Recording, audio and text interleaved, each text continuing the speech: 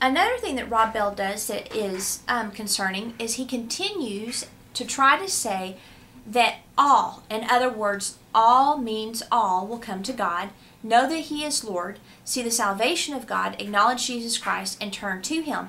But the use of the word all to him, meaning all, does not necessarily mean all in the Greek. In fact, Zodhiates said that it does not necessarily mean everyone. In other words, if you have 100 people in a room, it doesn't mean all 100 will be saved. Okay? It is a word that reflects the fact, and to be honest, there are things where I do believe it is all, but you have to read the context. For example, it says, every knee will bow and every tongue confess that Jesus Christ is Lord.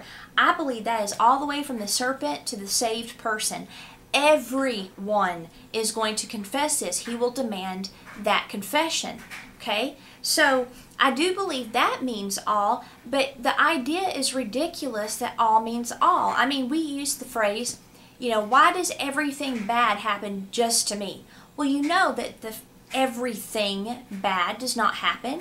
Have you been murdered? Obviously not. You're still here. You know, I mean, there's a lot of things that are not part of the everything. And so the use of the word is just to emphasize your point. Okay? So, again, the sum of the word is truth. You cannot take passages and piecemeal them together and make a doctrine. That's where you get into error. And the centerpiece, the source of your doctrine has to be Jesus Christ and Him crucified, the cross.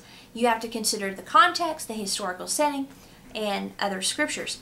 For example, he quotes Philippians 2:13, that it is God who works in you the desire and the ability to do His pleasure.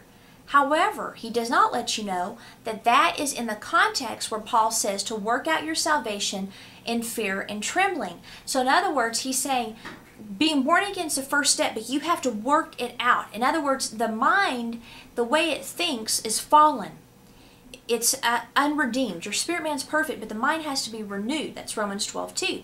And so you have to work out your salvation. You have to take the word and have the transforming of the mind so that you begin to think and see things as God does. And so that is the working out of your salvation. It doesn't mean you're earning salvation or anything like that. It just means that you've been given a place to start, in other words. And you now have to become, in your thinking, Christ-like. And so, to work out your salvation with fear and trembling, he then says, but don't worry, because it is God who gives you the desire and the ability to do what He wants you to do. Okay?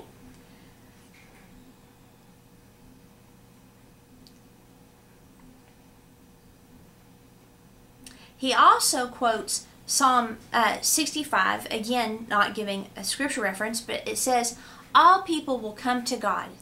But the NLT says all people must come to you. Why? Because verse 3 says He forgives sins. In other words, you have to go to Him, not Him come to you. And then it says, he quotes Psalm 22:27, doesn't give the verse, I had to look it up. Kind of.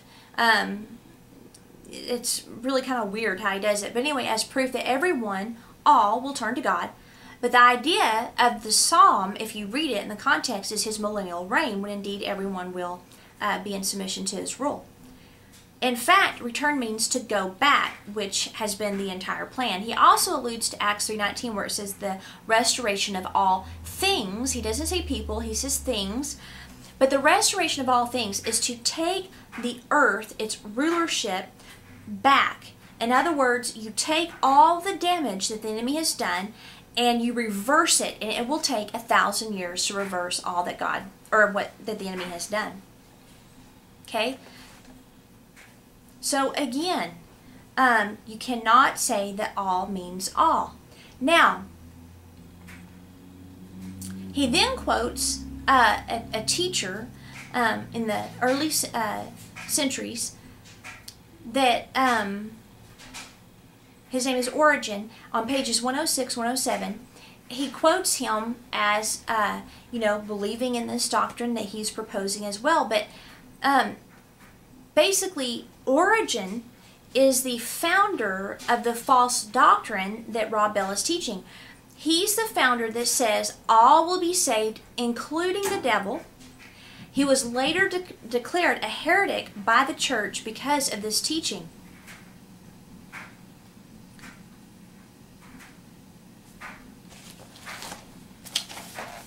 Let's look, page 102.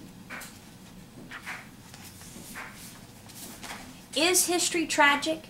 Have billions of people been created only to spend eternity in conscious punishment and torment, suffering infinitely for the finite sins they committed in the few years they spent on earth? See the adjectives that he's using just to make it think that this is just utterly unthinkable that a loving God would do that.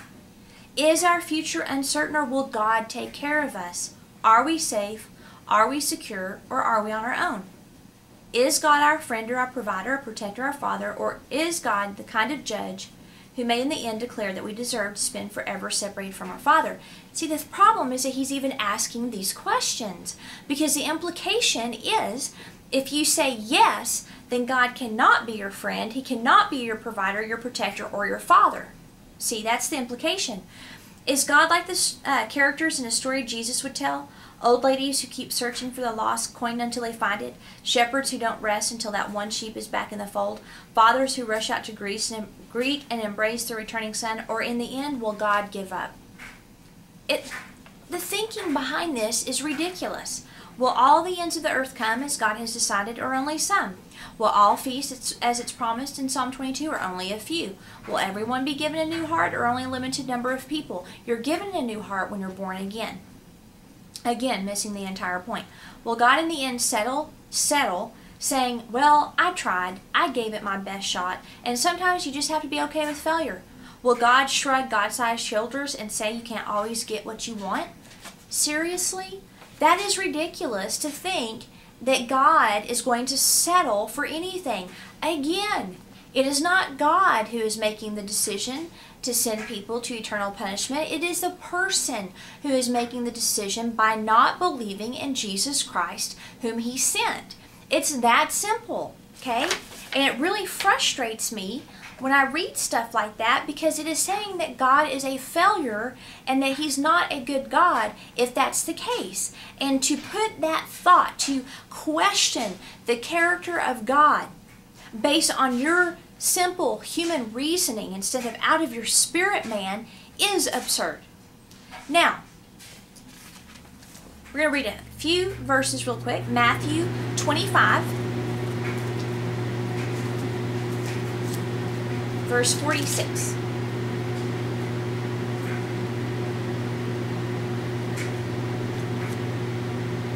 If the master returns and finds that the servant has done a good job, there will be a reward.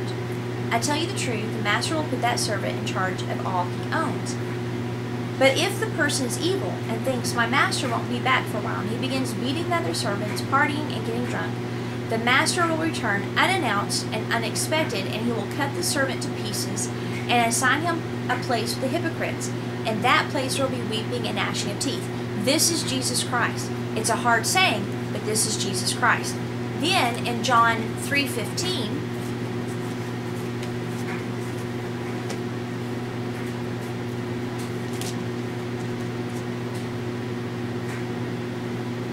he says,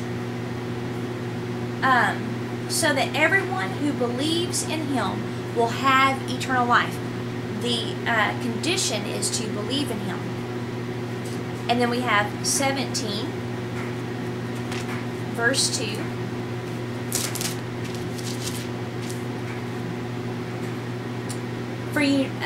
For you have given him authority over everyone, and he gives eternal life to each one you have given him.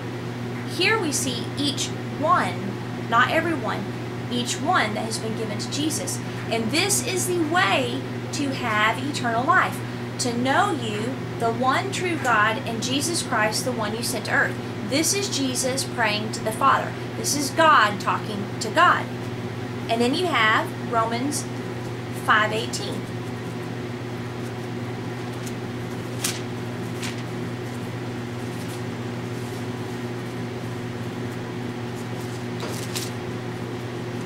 Yes, Adam's one sin brings condemnation for everyone.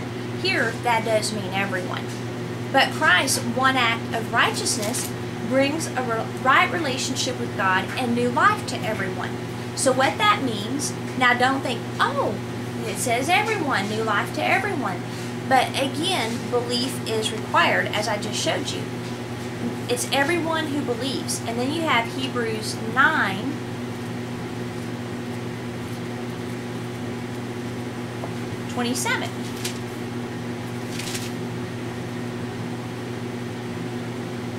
And just as each person is destined to die once, and after that comes judgment, so also Christ died for all time as a sacrifice to take away the sins of many people. He will come again, not to deal with our sins, but to bring salvation to all who are eagerly waiting for Him. So again, it's waiting for Him. It's being part of His. It's being the one that God has given to Him. And that comes by belief. So there are so many. I couldn't even possibly go through all the scriptures that talk about the different outcomes of people's death.